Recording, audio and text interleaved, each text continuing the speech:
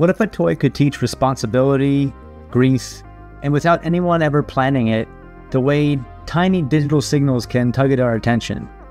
Well, in the 1990s, a keychain did just that, and it was called the Tamagotchi, and its ripple effects are still being felt today, right down to its hacker-era cousin called the Pwnagotchi. This thing lives in my pocket, talks to my smart home, and eats Wi-Fi signals for its food. Stick around, this one is weird in all the best ways. It's Tokyo in the mid-1990s. A young designer named Akihiro Yokoi watches a TV ad where a boy is told he can't bring his pet on vacation. The scene feels unfair, and it plants a seed in Yokoi's mind. What if a pet could travel anywhere, he thought? What if it could live in your pocket? He begins sketching a companion you could carry everywhere. At first it looks more like a wristwatch than a toy. That's actually where it gets the name. It's a blend of tamago, the Japanese word for egg, with uochi, the Japanese pronunciation of watch. Put together, it becomes Tamagotchi, literally the little egg watch you carry around and care for. To move the idea from paper to reality, Yokoi turns to Bandai. Bandai isn't just another toy maker. It's Japan's entertainment powerhouse, the company behind Gundam, Power Rangers, and arcade icons. Bandai has the reach to turn a quirky sketch into a worldwide phenomenon. The idea catches the attention of a marketer inside Bandai, and her name was Aiki Maita, and she does something a bit unconventional for the times. Instead of trusting only the executives above her, she speaks directly with teenage girls, the audience most likely to adopt something new like this. The response is immediate. They love it. They see the charm in a digital creature that demands care. Maita champions the project, and suddenly a fleeting thought in front of a TV screen starts its march toward global craze. From the start, Yokoi is clear. Tamagotchi should feel like a pet, not a mascot that blinks and smiles on cue. Real animals aren't endlessly adorable. They're work. They wake you up early, they make messes, they get sick, and sometimes, despite your best efforts, they die. Without those harder truths, he believed, kids would never form a true connection with such a device. So the team builds those rhythms into the egg. Fast forward a bit to 1996, and Tamagotchi finally arrives in stores, and literally within hours it's gone.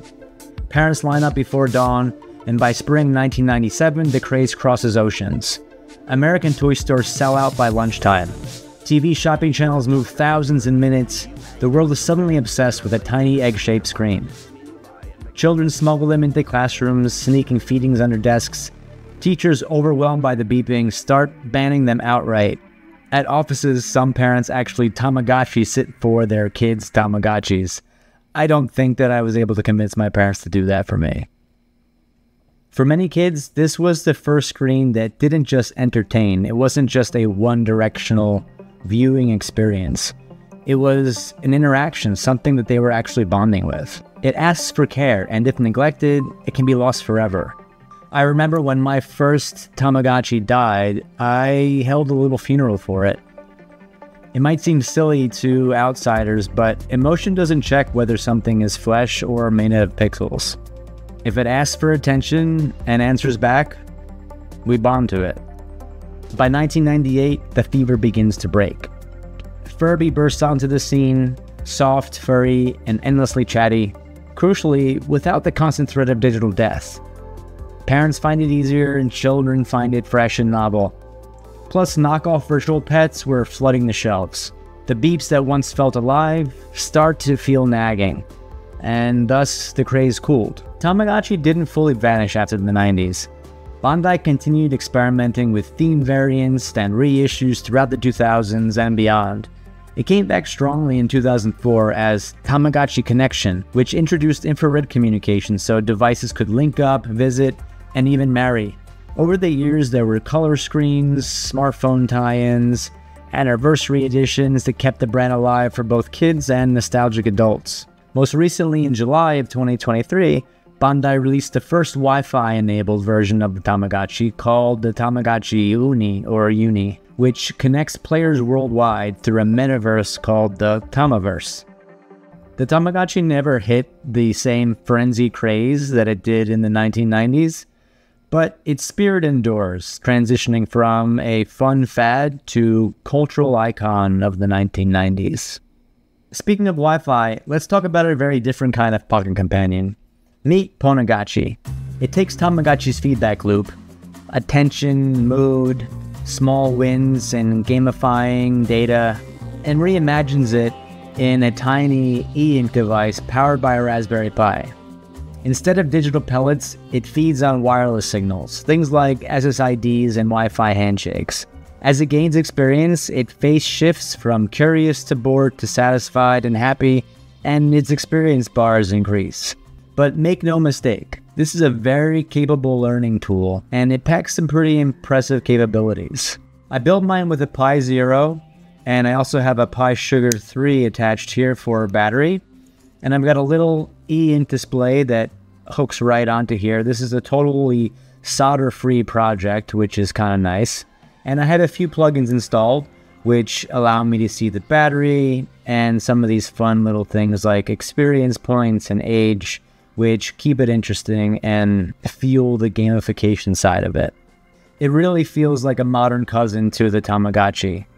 It does have a sinister side though, and this little device should be respected and used under controlled conditions. While it's an incredible learning tool, you should understand the risks if you want to build something like this.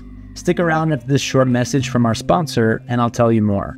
Building a device like this means brushing up on the basics or building a foundation of knowledge, and the experience is similar to what you can get from this video's sponsor, Brilliant. Brilliant is an interactive learning platform that can teach you programming or tons of other things in interactive and fun ways. Each lesson is filled with hands-on problem solving that lets you play with concepts instead of just watching videos, a method proven far more effective than passive learning. Brilliant helps you build understanding from the ground up, and its interactive style feels a lot like tinkering with a Raspberry Pi. You learn by doing, and if you're starting from scratch or just getting back up to speed, I recommend checking out Brilliant's Programming with Python and Thinking in Code courses. To learn for free on Brilliant, go to brilliant.org/throttle-builds or scan the QR code on screen. Brilliant is also giving away 20% off an annual premium subscription using my code. Thanks so much to Brilliant for supporting this channel. One of the most talked about features of the Pwnagotchi is its ability to capture Wi-Fi handshakes. These are brief exchanges that happen when a device joins a network, proving knowledge of the password without sending the password itself. Tools like Hashcat can try to crack those handshakes offline, testing thousands of possible passwords until they find a match. And if you have a strong enough GPU, even without a password list, most WPA and WPA2 passwords can be cracked in a matter of hours with a strong enough GPU. And here's where I want to be really clear. Just because a Pwnagotchi can do these things doesn't mean you should do them. Attempting to crack networks you don't own is illegal. Laws vary depending on where you live, but in most places, simply listening to wireless traffic is not considered a crime. But the moment you attempt to decrypt or crack handshakes that you've captured, then you start to step into legally risky territory. That said, this is an incredibly fun learning device, and the nefarious potential adds to its allure a little bit. Just understand what you're building before you fire it up, and you can install a plugin like Cuffs to restrict which networks it's allowed to attack. And that brings me to my next point. Aside from a nerdy fun little gadget, I have found it to be somewhat useful in hardening my own networks. In that way, Pwnagotchi becomes actually a network auditor for you and helps harden your networks in its own little way. What makes this more than just a network sniffing gadget are all the plugins that you can add, enhancing its personality and gamifying all the data that it's collecting. The most popular plugins let you track its age, its experience, and its strength based on epochs, which are basically the training cycles that the device runs through to shape its behavior. Each plugin adds a layer of personality, giving the device something that you'd expect from like an RPG character or the original Tamagotchi. I'm actually working on a custom plugin right now called Pwnagotchi, and this plugin gamifies it further. If you connect a GPS to your Pwnagotchi's USB port, it can actually track GPS coordinates along with the handshakes that you're gathering. And my Pwnagotchi plugin is basically using these GPS coordinates and unique SSIDs to give you a traveler score Just adds another layer to the gamification, and again is another way that I can learn and program this thing even further.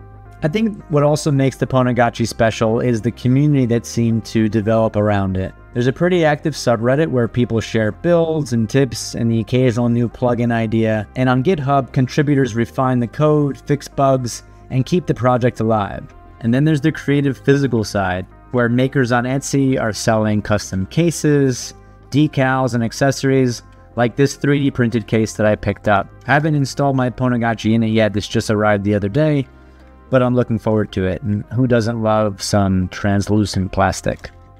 It's a global collaboration where hobbyists, programmers, and tinkerers contribute in their own ways to keep it all going. Not unlike the Home Assistant project.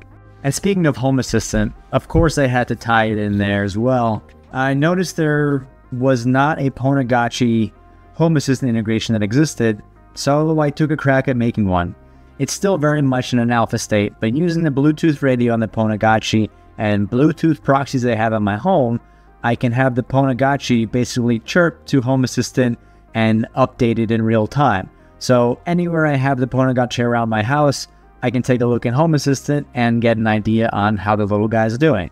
Like I mentioned, it's still very much a work in progress, but if you'd like to try it out, the integration link should be in the description below. Alright, well that's going to wrap up this one. Thank you very much for being here. I hope you found the video interesting or learned something, or perhaps it activated some nostalgia if you too played with the Tamagotchi when you were younger. If you want to try building your own Pwnagotchi, check out the description below. I've got a companion blog post that goes over the entire process of how to build it, where to get the components, the plugins I'm using, and everything else we talked about today. And thanks again to Brilliant for sponsoring this video.